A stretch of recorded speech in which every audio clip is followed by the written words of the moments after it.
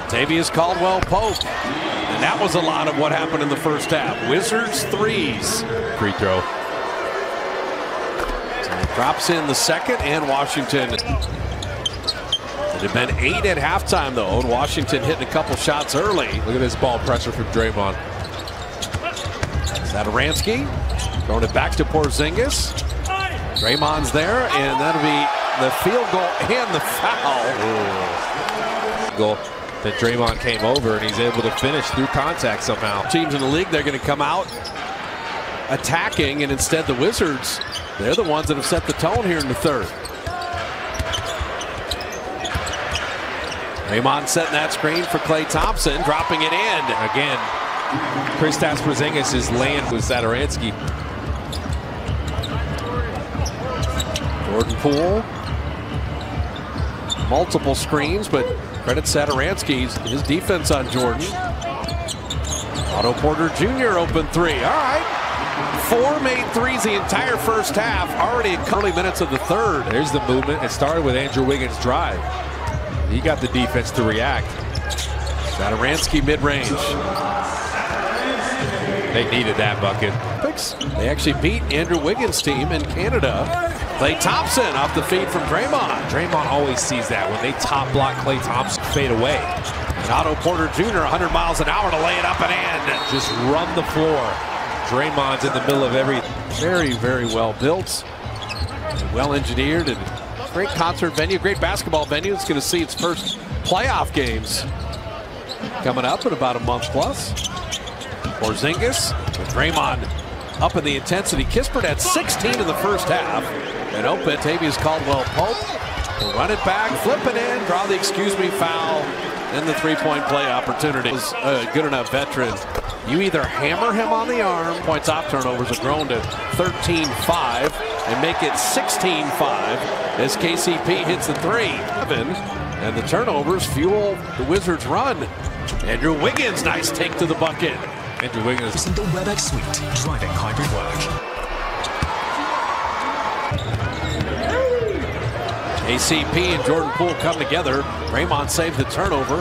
Klay Thompson to a cutting Otto Porter. Just moving without the ball. He didn't stand. Poole in a foot race, running against the 7-3 man, and he beats him to the rim. That's Draymond's intensity that caused that turnover. Like this, everybody gets hot chocolate, right? Yeah. So she buries it. Well, she was a collegiate player. Of course. She's got some deep range. Shot that one easy. Rutgers and St. They had it down to 7. They've been down as much as 18. The defense is clearly picked up, but they're still scuffling shooting the ball at 41%. Porzingis, he noticed it wasn't Draymond and puts it up and in. Andrew Wiggins switched on to him. He just took his time. Didn't expect wars. No one did. Bottomed. Warriors cannot buy a three here, but Looney gives Klay an extra opportunity, and he buries it. That's tough. The reset, drifting to his left. To have that kind of patience and body control to stop putting him out at the three-point line and just saying, hey, wait until guards, obviously the rise of the three ball, small ball, and other teams.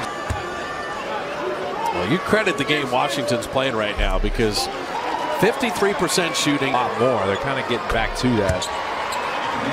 I like Ish, buddy. Wherever he is, his teammates love playing with him because of his mentality. He's trying to get other guys involved and hit guys where they like the ball. Up the regular season.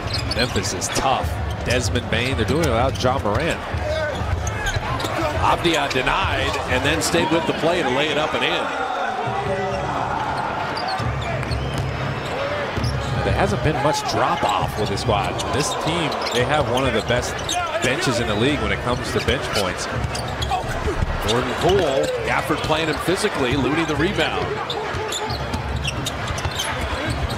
GP2, nice pass to Looney to flip it in. GP2 just knows how to move without the ball. He's around the basket a lot. Got him to commit to him once he got it, made the right pass. Latavius Caldwell-Pope with Wiggins on him. Ish Smith jumper. The rebound D. Lee. Warriors just switched everything, so rendered all their screens ineffective. Baited them into that jump shot. Can they get it under 7? And it's a turnover on the Damian Lee screen. They're trying to get that little exchange going for Jordan Poole. You don't want to start the moving screens again. Coach Kerr is looking at it, but see Damian Lee just trying to get a piece, so that's a tough one. He doesn't like it. Well, he felt he was set. There was definitely contact, but if you're set, the guy falls off you. It looked like he was stationed. Critical 2 minutes winding down this quarter. And Gafford off the Abdia find. That's how he gets most of his points. Just roll. Let the ball handler create for you.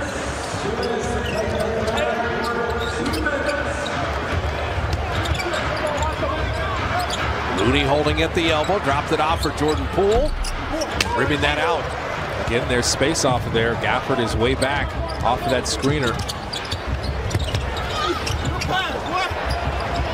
He doesn't want that. GP2. You can't play Ish Smith any better than that, but you got to grab the rebound, and Jordan Poole does. So an 8-point game at halftime. The Warriors have been down 18. They've never led in this game. Clay with a little runner. Just took his time. Some Steve Nash action. Back to 7 again. They can't get it under 7 unless they get the stop and score.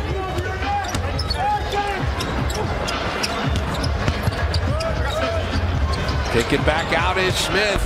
Missing that 3.